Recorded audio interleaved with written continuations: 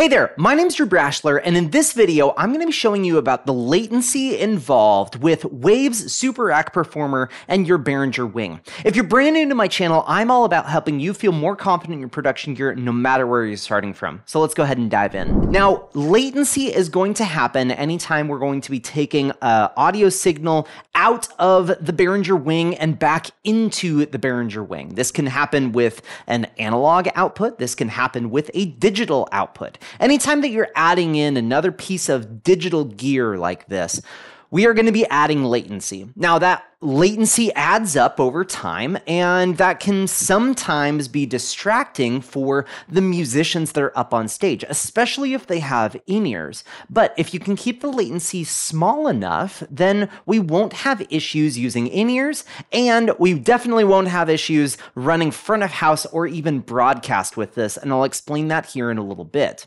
But I have Waves SuperRack Performer pulled up right here, and we can see that I have my Behringer Wing as my device. We have my sample rate set at 48,000 hertz, and then we have our buffer size. So the buffer size is basically like taking your audio and chopping it into chunks, and it's going to be on this conveyor belt that's moving. And the amount of audio that it can process in one little chunk can be the latency time of that audio. That's easy. That's kind of the easiest way that I can explain this. So the larger the chunk, the longer of time it's going to take Waves SuperRack Performer to process that audio and spit it back out to the Behringer Wing. The smaller the chunk, the faster it's going to be.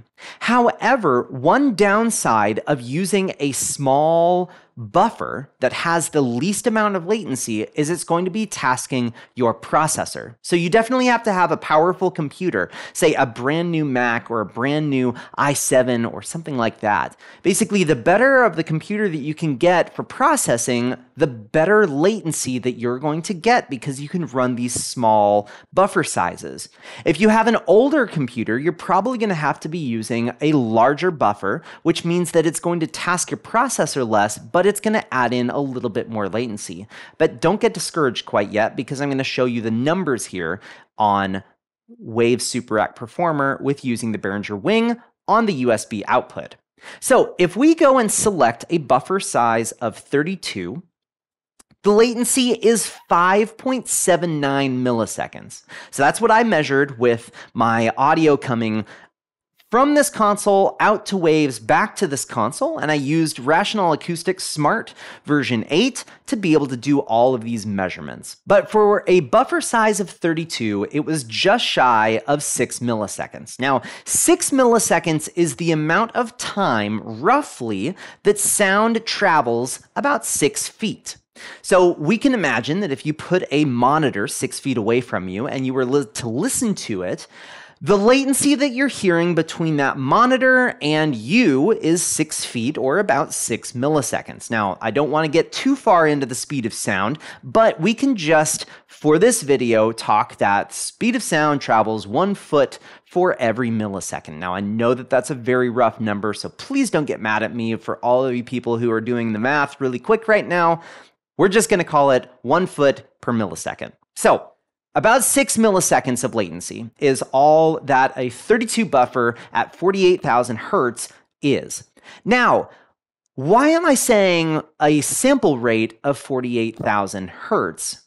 This 48K is really important because if we changed our console to be on the 44.1 clock rate, it's going to add 8% more latency to the round trip of Waves SuperRack Performer. And in fact, it's going to make your Behringer Wing more latent for the audio coming into the console and the audio going out of your console. So unless you have a very specific reason you're running your clock rate at 44.1, you should be running your clock rate at 48,000 hertz. So that's why I always suggest to run it at 48,000 hertz, because that's going to get your least amount in latency on the input to the output, and especially with Waves as well. So if we go and change our buffer size to 64, now the round trip latency is 7.12 milliseconds. So just a little bit more. But remember, our CPU usage over here is going to go down as this buffer size increases. So if we change it to 96, this measures in at 8.5 milliseconds, 8.48 milliseconds, which is again, 8.5 feet. But we are getting a little bit more latent as this goes on. So if we go and change this to 128, then our latency is 9.8 milliseconds. If we change it to if we change it to 192, our latency is 12.48 milliseconds. So 12.5 feet now. It's getting farther away. If we go and change this to 256, our latency now is 15.15 milliseconds, so about 15 feet. If we change this to 512, our latency is now 25.8 milliseconds. Now at this point, we definitely can't use this for any monitoring situation. So at this point, this is very latent. So 25 feet is a very far distance for audio to travel. So you can imagine that your vocalist is standing 25 feet away and they're hearing their vocal in their head and then also hearing their vocal 25 milliseconds later. So in this case, if you had to be running a buffer size of 512, I would suggest you separate out your monitor channels to not be using waves, and then have maybe a duplicate channel that you're running waves on. So we can basically double patch this input. So say we had vocal 1 coming in on local 1, we could then patch that local 1 to channel 1, and again, patch that local 1 to channel 2. And then we could have waves being inserted on channel 2 and our monitors being from channel 1. Now, this is a really helpful way of doing things because if you have a large buffer and a large latency that you're having to deal with, we can still have the waves processing and we can have near instant monitoring for those who are using in-ears, especially in-ears. This is important. So we can use that channel 1 for our monitors for the band and our channel 2 for the front of house mix that the audience is hearing. If we then go up to 1024, our buffer size is 47 milliseconds. If we then change this to 2048, our latency is 89 milliseconds. Now that's a really long time, but if you're running broadcast, what's interesting about this is video is always going to be more latent than audio. Audio will always be ahead of video. I have never experienced at any point in my career where audio was more latent than video, meaning that audio is always going to be ahead of the video.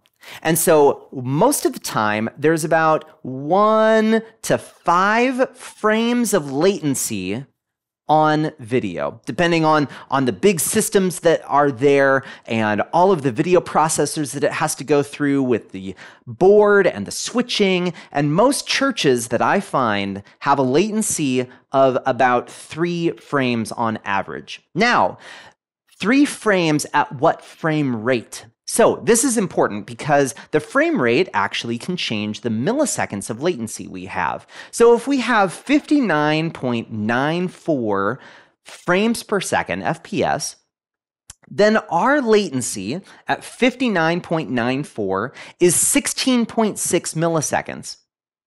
Now that's just 1 frame. So if you had, say, 3 frames, 3 times 16, now, 16.6 milliseconds doesn't seem like that much, but if you have 3 frames of latency with your video that you have to get your audio to match up with the video, that actually comes out to just shy of 50 milliseconds. Now, 50 milliseconds of latency happens to be around the same time as your buffer size of 1024.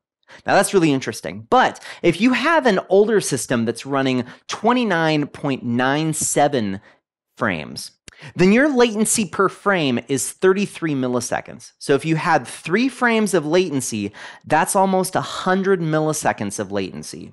Now, if you are one of the fancier ones that's running at 24 FPS, there's an even greater latency, and 24 FPS happens to be 41.6 milliseconds of latency. Now, 3 frames of that is going to be 124 milliseconds. Now, some video systems are definitely going to be faster than 3 frames, but for the most part, if you're running these things and you find that your video is latent behind your audio, then we need to add latency to our audio to match those 2 things in time, which you can actually use this for your benefit if you're running Waves SuperRack Performer. For instance, if we did happen to have an older system that was running 29.97 or that was running 24 FPS, we could definitely get away with using 1024 or even 2048 on our buffer size to get the most processing out of our computer and happen to match up our latency between our audio and our video. So that's why I was saying don't get too discouraged with some of these numbers that I'm pulling up here.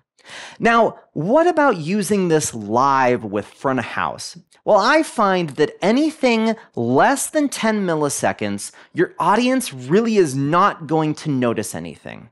Now, there's going to be some purists out there that says that they will probably notice something. But if you go and sit in a big room and listen to someone talk, and then you all of a sudden hear that 10 milliseconds later, if you're in the front row, you definitely might be hearing some weird things going on. But the majority of your audience isn't in the front row. The majority of your audience is hearing that speaker through the PA, not directly from that speaker on stage.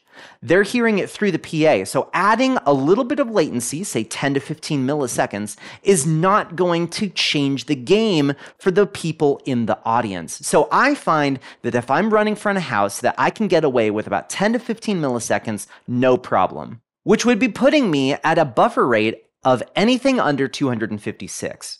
Now, if you are using monitoring, we want to make sure that the latency is as small as it can go. So if you do happen to have a different front of house desk than your monitor desk, and some churches out there do, then that's going to be great because then you can dial in waves for front of house and not have to worry about the latency that's added for those musicians that are up on stage. Now, if they are running floor wedges, you can definitely get away with a 5 millisecond delay with that buffer size of 32. But once you add in-ears, then you really have to be careful because the more latency that you add, the weirder it's going to sound for the musician. So if you happen to have a really good relationship with those musicians, you can ask them to try this out. And if you want to try this before you purchase Waves SuperRack Performer, you can do this on your console. You can go and delay one of the channels that your band is using, and you can actually go and dial in 1.8 meters. And this is going to be roughly 6 milliseconds of delay. Once you do that, turn on delay. And then have your musician go and talk into their microphone and try it out. And if they like it or they don't even notice, then go for it. And know that you can run a sample rate of 32 on Waves SuperRack Performer with your console, and they won't even notice. Once you dial in a little bit more, though, they might notice. So it's really going to be apparent with in-ears. It's not going to be as bad with floor wedges. So I hope this video was helpful for you for really defining what the latency is round trip with the Behringer Wing and Waves SuperRack Performer using the USB card on the back of the Behringer Wing. If you do happen to have any questions, please put those in the comment section below. Also, if there's a video that you're hoping that I will make on the Behringer Wing, Waves, really anything that's out there, please put that in the comment section below, as I'm always reading through those comments to find videos that are going to be helpful for you. If you haven't already, make sure to check out my website at drewbrashler.com. Otherwise, I hope you have a great day.